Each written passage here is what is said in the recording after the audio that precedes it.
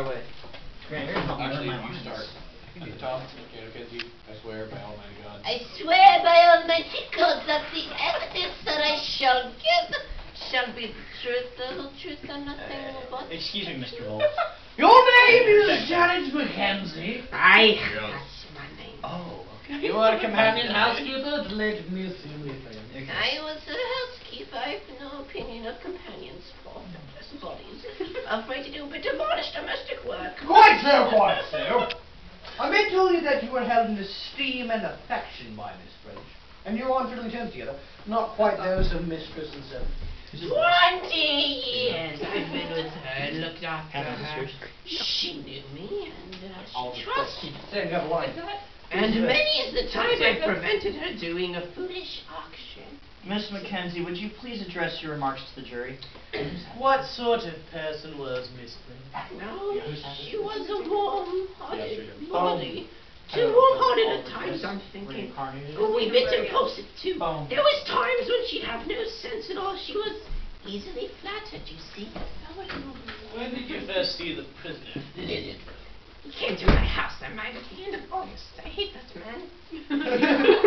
How often did he come to your house? At the beginning, once a week, but later it was oftener, and I just made up that word. 2 and even 3 times he'd come. He'd sit there flattering her, telling her how young she looked, and noticing any new clothes she was wearing. Rather hastily, quite.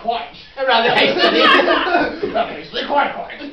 Now you'll tell Jerry in your own words, Miss Kinsey, about the event of October 14th. It was a Friday, but I don't know. I was going round to see some friends of mine in Glenister Road, which is not about 3 minutes walk. I left the house about 5:30. I fancied if I found the pattern of knitted cording that she'd admired. When I got there, I found I left it behind. So after supper, I said I'd slip back and get it done. It was a fine night and no distance. I got back to the house at 9:25. I let myself in with my key and was upstairs to my room. As I passed the sitting room, I thought I heard the prisoner in there talking to Miss French. You are sure it was the prisoner? Aye, that is my son. With him calling so often in an agreeable voice, it was, I'll say, Okay. I'm not saying words. I'm stuck in a few meetings for a few more minutes. I'm going to let you guys know. We're doing lines. You can work on. Could you do lines with less enthusiasm, please? You're actually going to be starting to work on some physics problems.